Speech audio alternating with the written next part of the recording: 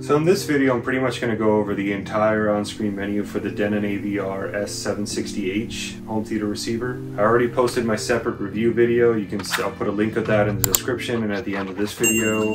And I also posted a first look and unboxing video for that as well if you want to check it out. And I hope you find this helpful.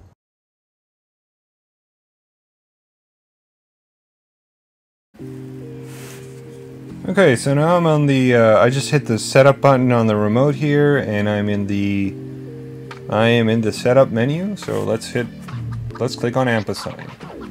So here you get to select, I had selected top middle, which is when I want to use this as an Atmos system.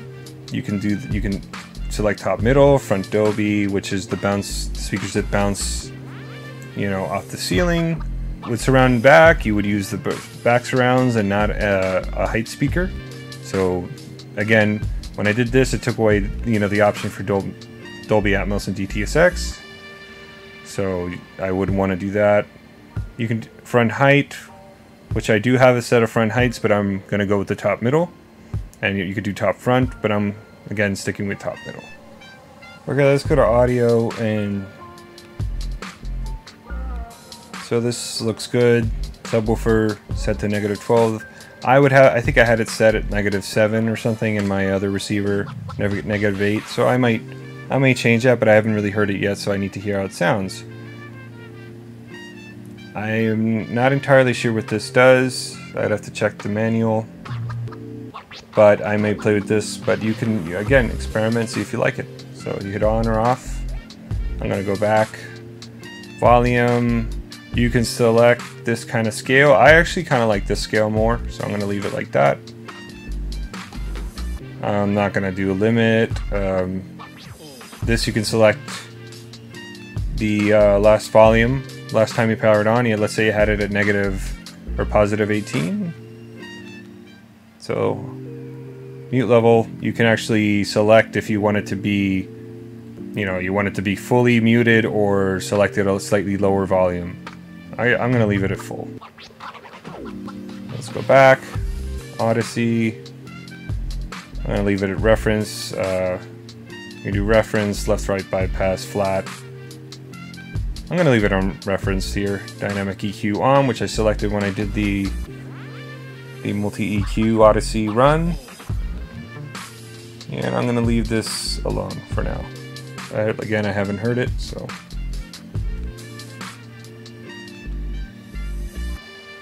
Alright, video, HDMI, the audio from the HDMI is going to go through the AVR, which is powering the speakers, so that makes sense. HDMI pass-through, I don't have it on, but this you can put on if you want it to pass through a signal.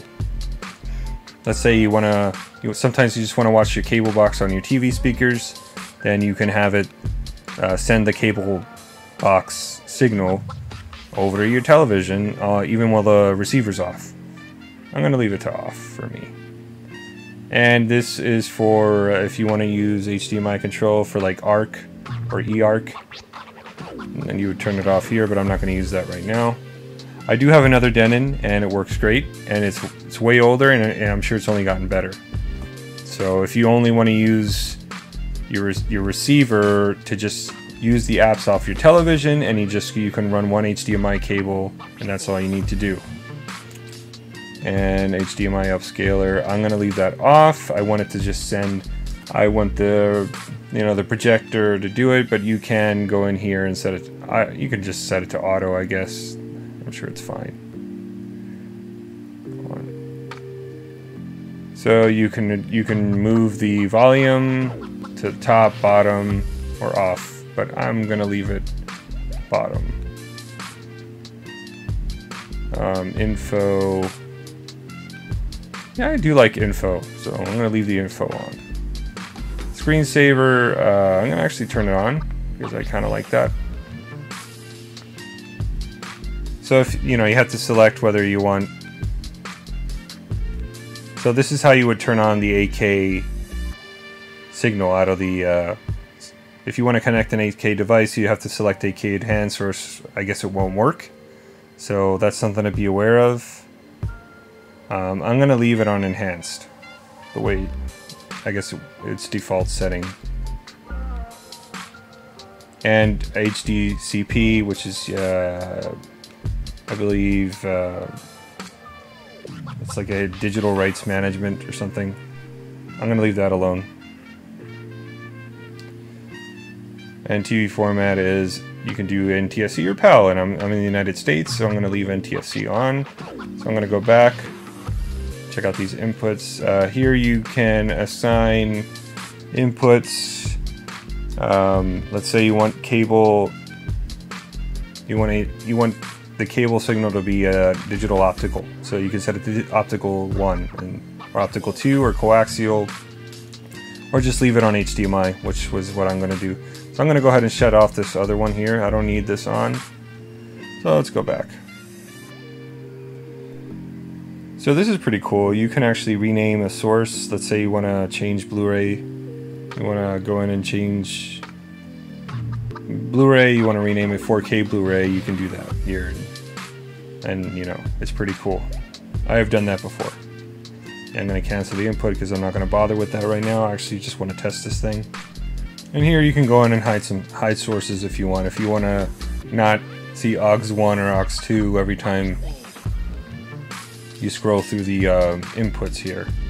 But I'm just gonna show them all. That's nothing against that. And source level is, I'm gonna leave it 0. Okay, so speakers. If you want to redo the Odyssey setup, you would go in here and it'll run you through the whole thing, through the whole setup process again. So yeah, since I already did this, I'm not gonna do this. I'm gonna go back. So speaker config. When I ran the Odyssey, it set this to the front to large, the center to large, subwoofer. Yes, I actually have 2 subwoofers connected. It doesn't look like you. And I think it's set the surround to small, but the top middle is set to large, which I changed to small because they're not large. They're definitely small. So it did get something wrong. So I guess it's not perfect, but it's pretty good. I already checked these distances and they look okay for now. A lot of times when, you know, my subs are definitely not 25 feet away, but a lot of times when these systems set the subs a little far, it's to do some kind of compensation. I wouldn't mess with it. It probably did it for a reason. It's probably due to some kind of room issue or something. So you can check your test your levels here. They look okay. Crossovers were fine. Crossover 80 Hertz. I think 80 for the surround and 100 for the top middle is good. Bass. So you can do LFE plus main, which is basically like a double bass, which will send it'll send the bass from the front main speakers plus the center on top of the LFE signal to the subwoofers. So, you know, it can be useful in certain scenarios, but I'm just going to leave it on LFE. And the crossover for LFE is 120, which I think is just fine. I mean, honestly, the higher the better. This is just the this is just the low frequency effects channel. So I think 150 is good because it's not the crossover for the speakers. It's just the crossover for the channel. For the one bass channel, for the LFE channel. So it's not, I'm not setting a crossover in general for all the speakers. That crossover is still intact over here at 80 Hertz. Or 80 and 100 for this is a separate crossover situation. So this is different, this is just for the LFE effects, low frequency effects channel, and I'm gonna set it to 150. And I guess you can go ahead and save your settings to a preset, which I guess mine is preset 1, but if I want to do something different, or for some reason you move your receiver to another room or it moves around, you can set another preset for another room if you want. I'm going to leave it alone. So on the network, that tells you your network information. I'm not going to show you that. And again, it has Wi-Fi, but I have it connected via wired. I'm sure the Wi-Fi works great. So you can have network control always on or off on in standby. I'm probably just going to leave it off on standby. And I just left my Denon. I established that during the setup. Everything looks good with diagnostics. This is AirPlay. Again, you know, you can, I guess the friendly name is for AirPlay. If you want to, when you're looking for it on your phone, you can see that it's named, but I'm fine with just leaving it the receiver name. And I have Bluetooth and Wi-Fi enabled. Yeah, this receiver also has Bluetooth and AirPlay. And I have not set up the Ahios account. So, as far as eco mode is concerned, with Denon, I believe in Denon and Marantz receivers, the auto mode is what you want to go with. It allows you to use the benefits of Eco Pro. It allows you to use eco mode when the load on the receiver is low, and when it actually needs a little more power, it can just switch on to like a higher voltage, you know, mode or something, and it allows you to use all the capability that the receiver has. So I would just go ahead and leave it on auto. But just so you know, the other options are auto, on, or off. I'm going to leave it on as auto. And on-screen display, I want it auto. That's fine. This is good. I'm going to go back. I guess this screen, you can turn on and off your Bluetooth. I'm going to leave it off for now. If I need to, you know, use Bluetooth, I'm sure there's a button you can hit on front of the receiver. Okay, so zone rename. You can rename your zone too. Let's say it's maybe it's some patio speakers that you have or something like that, or some deck speakers. You know, you can rename them deck speakers or something. And then, you know, I'm probably not going to mess with this. You know, I'm probably leave it, you know, in bright front display. And firmware, if you want to update your firmware, you can check for an update, which I will right now. And it doesn't need an update. And I have never installed an update, so you could set an upgrade notice on, which is useful. You know, it'll tell you when the newest update is available.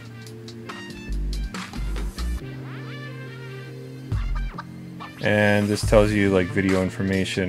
That looks fine. And firmware information, which is useful. If you were not entirely sure you have the newest firmware, you can go check. And there are no notifications here. Usage data. I guess you can. This allows you to send usage data to Denon. I'm probably going to say no. And that is it. Or here, you can reset it to factory settings here, which is useful if you ever want to sell it. And that is the setup of system, which I went through in the beginning of the video. And that is it. Well, if this is your first time watching my channel, welcome. It's good to have you. I hope you found this review informative, and if you have any questions about the receiver or anything for that matter in my room, I'm happy to answer them in the comments. It would really help the channel if you liked and subscribe, and I'll see you in the next one.